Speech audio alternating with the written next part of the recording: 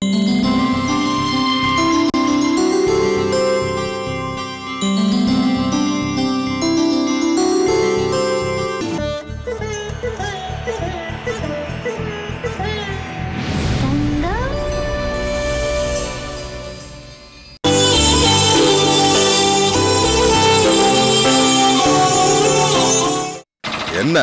அந்த கங்கா மேல எடுத்த நடவடிக்கை தானே? பின் என்ன மாமா, நாம் ஒண்ணு நினைச்சா விஷயம் எங்கேயோ போய் முடிஞ்சிருச்சு.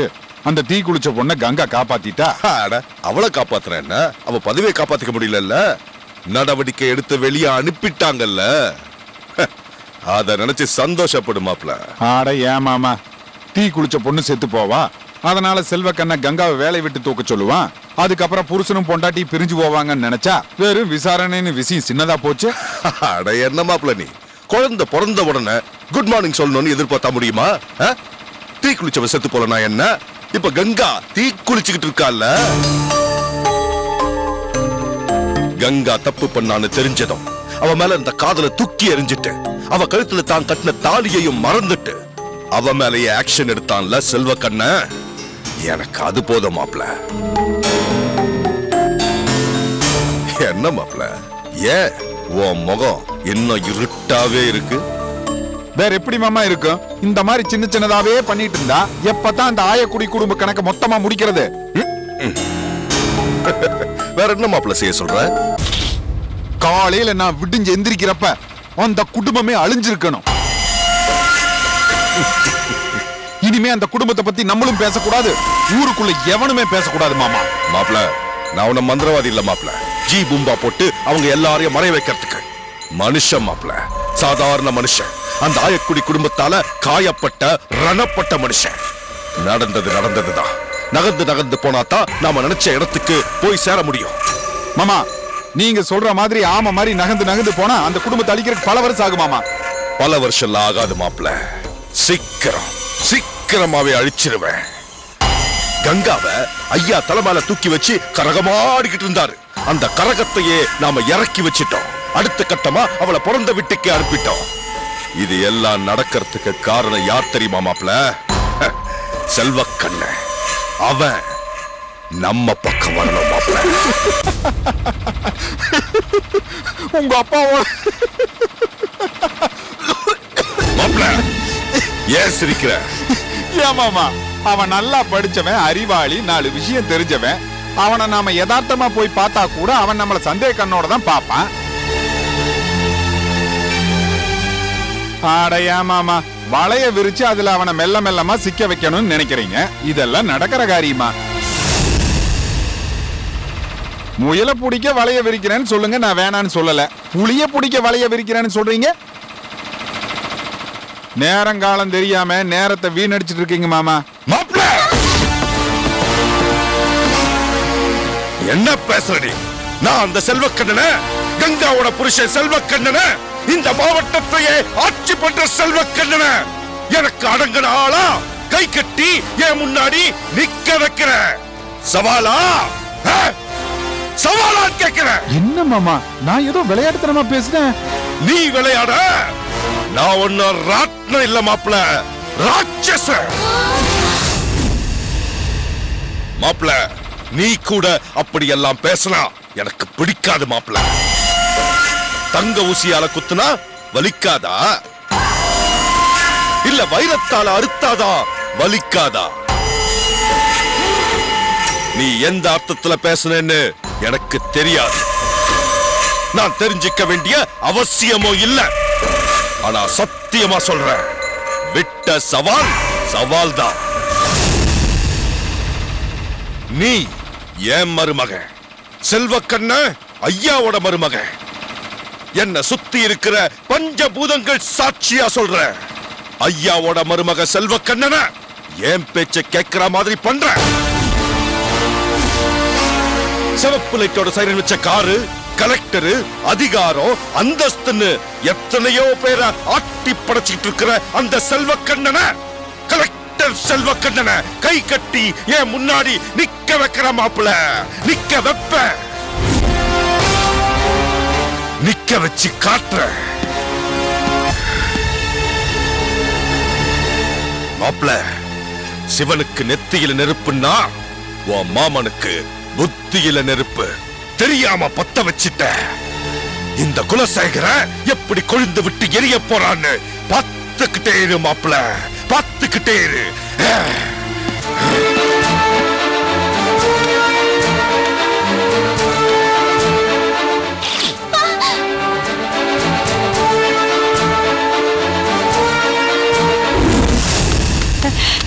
மணிமேகலை, மணிமேகலை எங்கடி இருக்க? உன்கிட்ட ஒரு நல்ல செய்தி சொல்லணும்டி. இப்பதான் என் மனசு சந்தோஷமா இருக்கு. மணிமேகலை, அடியே எழுந்துரு. அத விடுறி, எழுந்துரு. ஒரு நல்ல செய்தி. உன் மாமா செல்வக்கண்ண அந்த கங்கா மேல நடவடிக்கை எடுத்துட்டானா? ஐயோ, மாமா கங்கா மேல நடவடிக்கை எடுத்துட்டாரா? இந்த நல்ல செய்திய இளவஞ்சிதான் என்கிட்ட சொன்னா. சரி சரி, அம்மன் கோயில் பக்கத்துலயே இருக்கு. உடனே போய் பொங்கல் வச்சிடலாம் அம்மனுக்கு. சரியா? கிளம்பு கிளம்பு. இதெல்லாம் அப்படியே இருக்கட்டும். வந்து அக்கா. என்னக்கா கோவில் பொங்கல் பேசிட்டு இருக்கீங்க? ஏதாவது விசேஷமா? விஷயம் இருக்கு, நீ வா. இத கேட்டீனா நீயும் எங்களோட வந்து கோயில்ல பொங்கல் வைக்க போற. வா வா. என்னக்கா சொல்ற? கற்பகம், உன் புள்ள செல்வக்கண்ண அந்த கங்கா மேல நடவடிக்கை எடுத்துட்டானா. என்னக்கா சொல்ற? செல்வக்கண்ண கங்கா மேல நடவடிக்கை எடுத்துட்டா? ஆமா, அவ மேல நடவடிக்கை எடுத்ததுலயும் நமக்கான ஒரு நல்ல விஷயம் ஒளிஞ்சிருக்கு. என்னக்கா நல்ல விஷயம்? பக்கத்துல இருக்காங்க, எப்பாவது ஒன்னா சேர்ந்துப்பாங்கன்னு பயந்தோம்ல. இப்ப அது பயமே இல்ல. பயப்பட தேவையில்ல.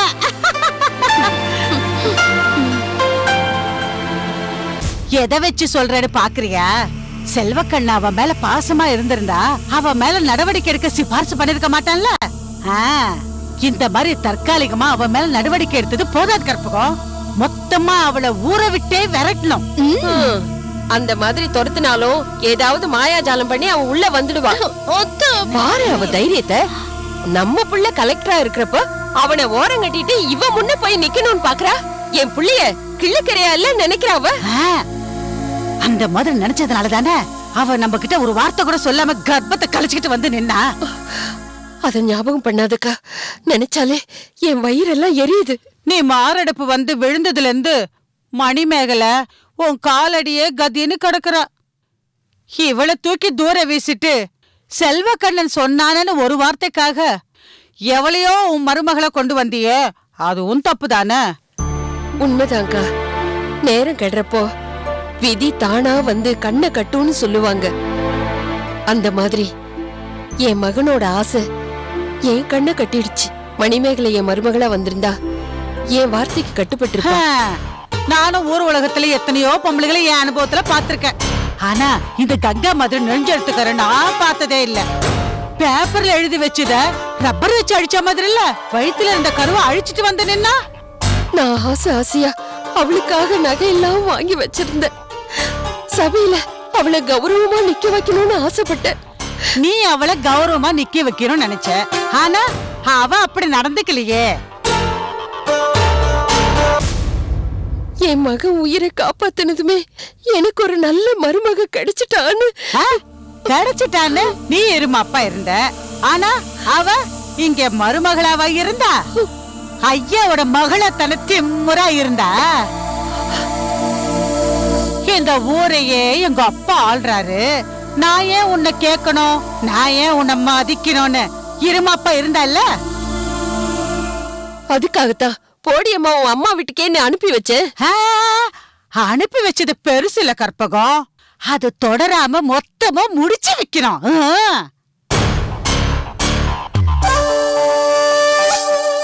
கற்பகம், நான் உன்னை அதை பண்ணு இதை பண்ணுன்னு சொல்லல. நல்லா யோசிச்சு நல்லதா ஒரு முடிவெடுன்னு சொல்றேன்.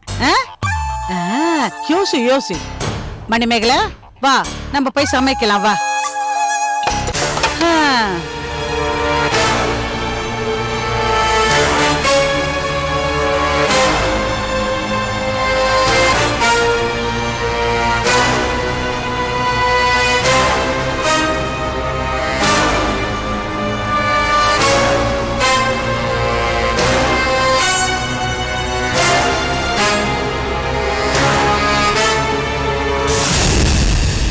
என்னைய சொல்றீங்க?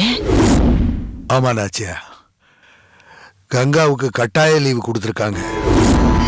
எதுக்காகயா? ஏன் இப்படி பண்ணாங்க? யாரோ ஒரு பொம்பளை உதவி கேட்டு கங்காவுக்கு மனு எழுதி கொடுத்தாளா. கங்கா அதை பார்க்காம விட்டுட்டாளா. ஐயா, கங்கா அப்படி பண்ண மாட்டாளையா? பாதிக்கப்பட்டவங்க வாய் வார்த்தையா சொன்னா கூட இவ அவங்களுக்கு நல்லது தானே செய்வா. இது எனக்கு தெரியாதா நாச்சியா? பத்திரிகையில வந்ததை நான் சொல்றேன். தனக்கு நல்லது நடக்கலங்கிறதுக்காக அந்த பொம்பளை நேத்து கலெக்டர் ஆபீஸ் வாசல்ல தீ குளிச்சிருக்கா. என்னாச்சு அந்த பொம்பளைக்கு? அவ உயிருக்கு ஒன்னும் ஆபத்து இல்ல.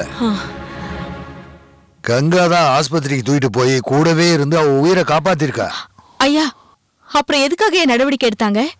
கங்கா வேலையில கவனக்குறைவா இருந்ததா மாப்பிள்ளை தன்னுடைய மேலதிகாரிக்கு தெரிவிச்சிருக்காரு. அவங்க நம்ம மாப்பிள்ளை சொன்னது ஆதாரமா வச்சு கங்கா மேல அவங்க நடவடிக்கை எடுத்திருக்காங்க. ஏயா, நீங்க சொல்றத வச்சு பார்த்தா மாப்பிள்ளை கங்கா மேல ரொம்ப கோவமா இருக்காராயா? கோவம் இருக்கிற இடத்துல தான் குணம் இருக்கும்.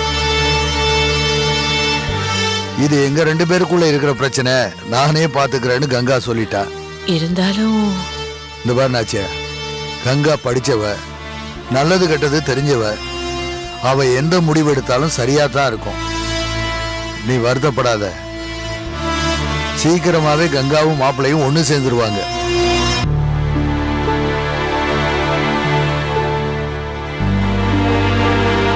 அத்தை, சுமக்கிற தோளுக்கு தான் சுமங்கிற மாதிரி பாவம் கங்கா எவ்வளவுதான் தாங்குவாங்க?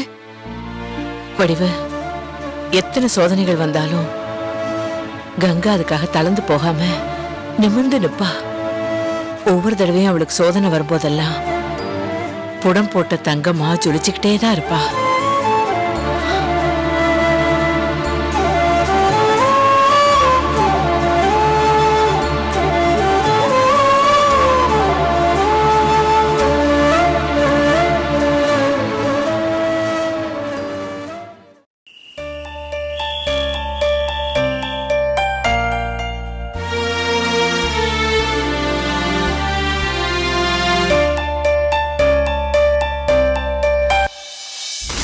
நான் இந்த ஊரை விட்டு போகணும்னா என் மேல ரிமார்க் வரணும். அதுக்காக அன்னைக்கு ஃபைல தொலைச்சிங்க, இன்னைக்கு ஒரு பொண்ணை கொளுத்திருக்கீங்க.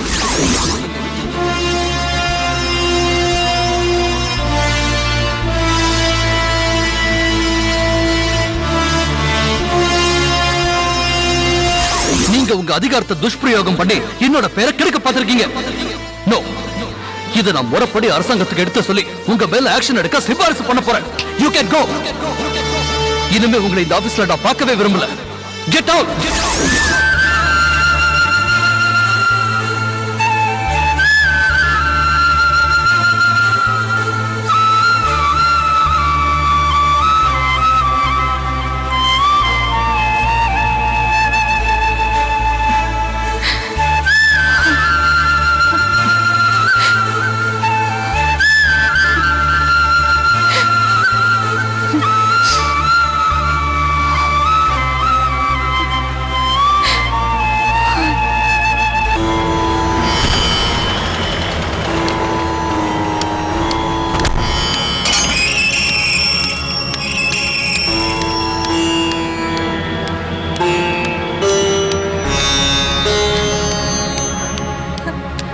சுபு, சுபு அக்கா வாங்கக்கா, உட்காருங்க. உட்கார்தெல்லாம் இருக்கட்டும்.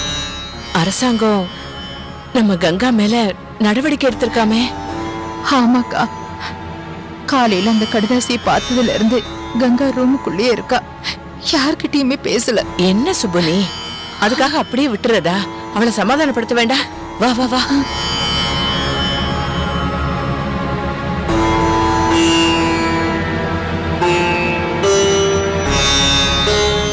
கங்கா, பெரியம்மா உட்காருடா. ஐயா எல்லாம் சொன்னாருமா. ஏமா அந்த பொம்பளை கொடுத்த மனுவை நீ ஏமா பார்க்கல? அந்த அம்மா மனு கொடுத்ததே எனக்கு தெரியாது பெரியம்மா. தெரிஞ்சிருந்தா கண்டிப்பா உதவி பண்ணிருப்பேன். இதை நீ சொல்லித்தான் நான் தெரிஞ்சுக்கணுமா? இதத்தான் காலகிரகம்னு சொல்லுவாங்க. இத்தனைக்கும் எரிஞ்சு போன அந்த அம்மாவை ஹாஸ்பிட்டலுக்கு தூக்கிட்டு போய் நான் தான் அவங்க உயிரை காப்பாத்தினேன். என் மேல அவர் நடவடிக்கை எடுத்ததை பத்தி கூட நான் கவலைப்படல. ஆனா யாரோ முன்ன பின்ன தெரியாதவங்களை திட்டுற மாதிரி அவர் என்ன திட்டாரு. அதான் பெரியம்மா என்னால தாங்க முடியல.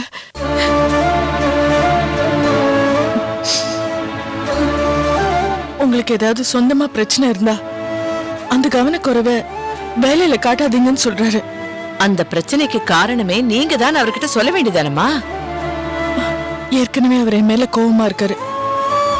இந்த மாதிரிலாம் பேசினா அவ்வளவுதான் பெரியம்மா. இங்க பாரு கங்கா, நீ குட்ட குட்ட குனிஞ்சுக்கிட்டே இருந்தேனா மாப்பிள்ளை எல்லை மீறி தான் போவாரு.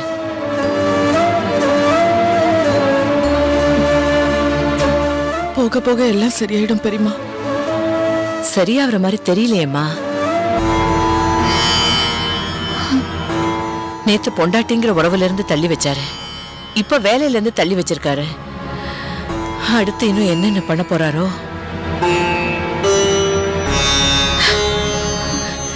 இது இப்படியே விட்டா சரியாகாது.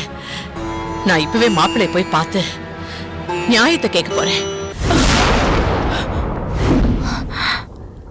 நானும் பொறுமையா இருப்போம், அவங்க கோபம் ஆறட்டும்னு அமைதியா இருந்தேன். ஆனா நடக்கிறத பார்த்தா நல்லதுக்கு இல்லைன்னு தோணுது. இது புருஷன் பொண்டாட்டி பிரச்சனை. நானே பார்த்து பேசிக்கிறேன்னு நீ சொன்னதுனாலதான் நாங்க எல்லாம் சும்மா இருந்தோம். ஆனா மாப்பிள்ள வேணும்னே உன்னை பழி வாங்குறாரோன்னு தோணுதுமா. உன் மாமியாரு சீதன பொருளை திருப்பி தந்ததை நினைச்சே நான் ரொம்ப வேதனையில இருந்தேன். இப்ப மாப்பிள்ள என்னடானா ஊர் உலகத்துக்கே தெரியற மாதிரி உன் மேல இப்படி நடவடிக்கை எடுத்திருக்காரேமா. நாம அமைதியா இருக்கிறத அவங்க தங்களுக்கு சாதகமா பயன்படுத்திக்கிறாங்க. நான் இப்பவே மாப்பிள்ளைய போய் பார்த்து ரெண்டுல ஒண்ணு கேட்டுட்டு வந்துடுறேன். அவசரப்படாதீங்க பெரியம்மா, இது தற்காலிக நடவடிக்கை தான். நான் உன் வேலையை பத்தி கவலைப்படலமா, உன் வாழ்க்கையை பத்தி தான் கவலைப்படுறேன். அதுக்கு ஒரு பங்கமும் வராது பெரியம்மா. நான் அவர் பக்கத்திலேயே இருந்து அவர் மனசை மாத்தலான்னு ஆசையா இருந்தேன். நான் அந்த மாதிரி மாத்திட்டு வேணும்ன்ற பயத்துலதான் அவர் என் மேல நடவடிக்கை எடுத்திருக்காரு.